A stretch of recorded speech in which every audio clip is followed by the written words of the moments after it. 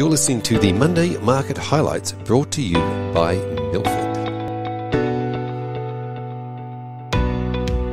Good morning. It's Monday the 21st of February and I'm Roland from Milford.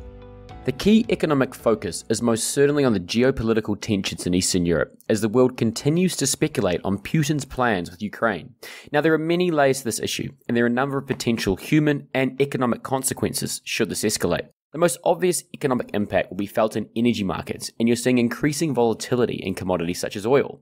Now, crude oil futures were flat last week. However, they're up over 21% over the past 3 months. Turning to the US, the Federal Open Market Committee minutes were released last week, and the general interpretation was that they were more dovish than anticipated, given they didn't specifically state when they plan to introduce quantitative tightening, nor whether they would do a 50-bit rate hike straight off the bat. It is important to remember, however, that these were the minutes from a meeting they had at the end of January, prior to the significant inflation print we saw earlier this month. US retail sales data was released for the month of January and beat expectations, increasing 3.8% month-on-month versus 2% expected. Internet retailers saw the strongest monthly growth, increasing 14.5%, followed by department stores up 9% and furniture retailers up 7%. US PPI data was also released last week, increasing 1% month-to-month in January. Remember, the PPI measures the average movement in selling prices from domestic production. Core PPI, which focuses on the change in prices of finished goods, excluding food and energy, also increased 0.8% month-on-month. Now, PPI and CPI are highly correlated, so it's generally a good indicator of inflationary pressures in an economy. Turning to domestic news, it was quite light as it relates to official economic data, with the key release being the Aussie employment numbers for January. Employment grew 13,000 month-on-month, with the unemployment rate holding firm at 4.2%, both of which were roughly in line with market estimates. In New Zealand, house prices fell for the second month in a row in January, declining 1.5% month-on-month across the country. Auckland house prices fell 2.6%, which was a slight acceleration, and Queenstown reversed quite sharply, going from positive 4.8% in December to negative 3.9% in January. Also in New Zealand, Omicron has well and truly taken hold, with the country recording over 1,000 cases a day quite consistently. Turning to equity news, reporting season in Australia and New Zealand continues to ramp up, and looking at the ASX 200 specifically, 37% of companies have reported their results month to date. Now, 48% of these have beaten expectations, with 27% disappointing, the balance of which was obviously just in line. In terms of price performance, financials ex property, energy and materials are rallying the most on the day of their results, with IT being the worst performing sector. Now, this is despite the biggest positive earnings revisions occurring for IT stocks, so Australian technology companies are most certainly caught up in the global technology D-rate. Telstra, CSL, BHP and Goodman Group all reported last week, with all four actually beating consensus expectations. There was some confusion around the Telstra result and how it compared to consensus, but what was clear was the very strong performance from their mobile segment, where EBITDA grew 25% year on year.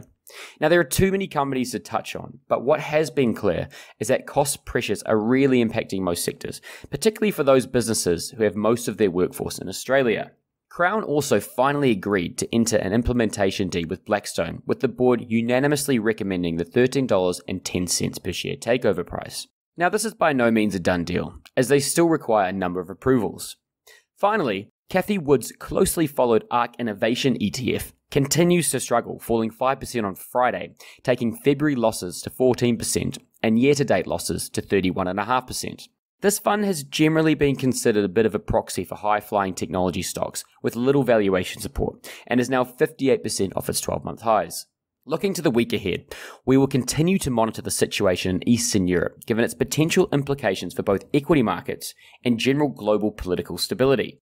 An important meeting to look for this week is that between Antony Blinken, the US Secretary of State, and Sergei Lavrov, the Russian Foreign Minister, as the US continues to try find a diplomatic solution to the tensions.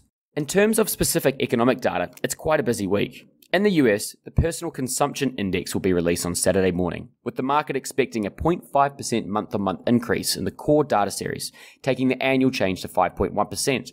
Now, the PCE is one of the two key measures of consumer inflation in the US, with the CPI being the other. There are a number of differences between the two, however, they generally move together, and it is actually the preferred measure of inflation by the Federal Bank. In Australia, we have the release of the quarterly wage price index on Wednesday, with economists expecting a 2.4% annual increase in wages, a slight acceleration on the 2.2% experienced in the September quarter. In New Zealand, the RBNZ press conference will be held on Wednesday, where New Zealand's central bank will announce their decision on the official interest rate, which currently sits at 0.75%. The market is expecting them to hike interest rates once again this week, and in fact, economists expect the RBNZ to raise rates at every meeting this year, with the OCR expecting to reach 2.5% by year end. Finally, we will continue to work through what will be a wave of results this week, and it will be very interesting to see how companies are navigating the current tricky operating environment. Thanks for listening. We'll see you next week.